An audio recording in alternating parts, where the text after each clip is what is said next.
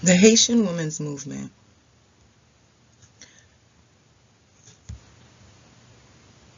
Three women, Myriam, Merlet, Magalie Marcelin, and Annie-Marie Coriolan, had been working to create change for women in Haiti. All three women derive from a long tradition of women's activism that goes as far back as 1820 in Haiti. In 1972, the National Peasants Movement of the Papai was led by the voodoo priestesses consisting of 20,000 women and 10,000 youth, who assisted in the launching of the Haitian Revolution against the French. Many of them also fought in the battle that was the first successful slave revolt in history. During the U.S. military occupation of Haiti in 1930, it was the peasant women, mostly farmers and agricultural workers, who rebelled against the occupation, which was committing multiple human rights violations and killing thousands of Haitians. The women engaged in spy tactics and guerrilla warfare that helped expel the U.S. from the country. The U.S. occupation left unpopular policies, racial segregation, and most Haitians living in poverty. Violence against women and girls increased and was often taken lightly, leaving complaints uninvestigated with no accountability for the men involved. The activism that women were engaged in was not aired on the media, nor are countless other incidents involving women.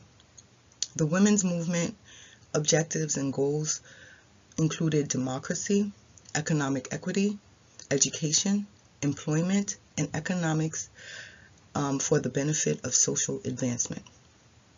They gained full political rights, including the right to vote by 1950. Although peasant women were not included and remained socially disenfranchised without access to the same political rights as the elite class of Haitian feminists.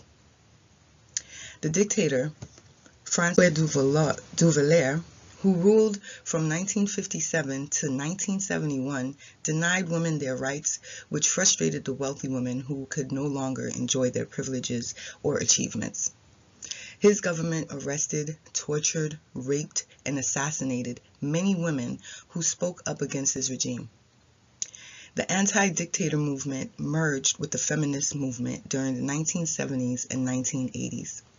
The contemporary women's movement was created in Haiti due to the incidents of rape and violence against countless homeless women and girls. These incidents often remained unreported. Before 2005, rape and sexual assaults were considered crimes of passion. Feminist activist Magalie Marcelin founded Kai Femme, an organization and shelter that fights for women's rights. She was one of the three beloved feminist activists that perished in the January 12, 2010 earthquake in Haiti. Magalie is one of the many Haitian women whose stories remain untold. She was raised by her grandmother, who was an entrepreneur owning a hotel and a restaurant. She was able to discern from a young age, since 14, that social justice comes from action and political change and not merely empty hopes and prayers. She did not want to continue down the same path as most Haitian women. She found them to be severely oppressed. She participated in theater and anti-dictator movements.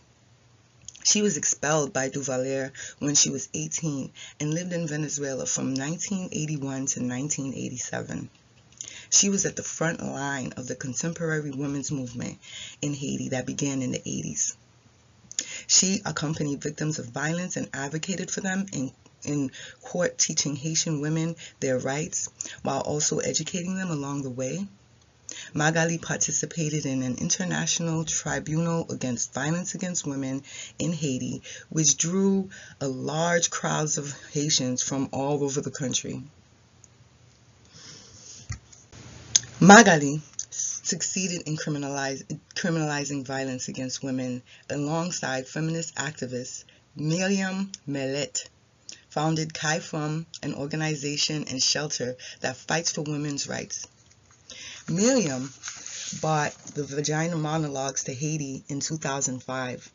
Myriam also created V-Day safe houses in Haiti, sorority safe houses, which houses women and victims of domestic violence, providing access to medical care, legal, and psychological assistance to the women.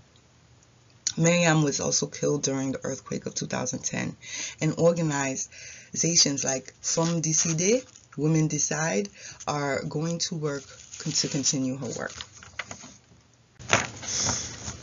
Anne-Marie Coriolan was a top advisor to Haiti's Ministry to Gender and Rights of Women and the founder of Solidarité from Haitian, which means Haitian Women's Solidarity, also passed away on the day of the earthquake. She helped to change the crime of passion law that permitted the rape and abuse of workers, that would improve women's rights in marriages, since certain men considered their wives to be children and treated them as such. She also founded the Centre de Recherche et d'Action pour le Développement, which means the Center for Research and Action for Development, for training and education. She died at the age of 53. The Ministry of Women's Affairs is a women's agency within the Haitian government, is lacking the resources it needs to fight for women's rights efficiently. It is important to note that peasant Haitian women have more rights than their westernized elite Haitian women do to their proximity to westernized culture. Peasant Haitian women have fewer restrictions imposed on them due to their African matriarchal systems and the Haitian voodoo religion that centers them. Women priests are equal to the males in these societies. Supporting the women of this country is crucial to the success of the Haitian people. Female leadership has always had a positive impact on Haiti. Therefore, Myriam Merlet, Magalie Marcelin, and Anne-Marie Coriolan stories must be told, and their legacies must live on. Thank you.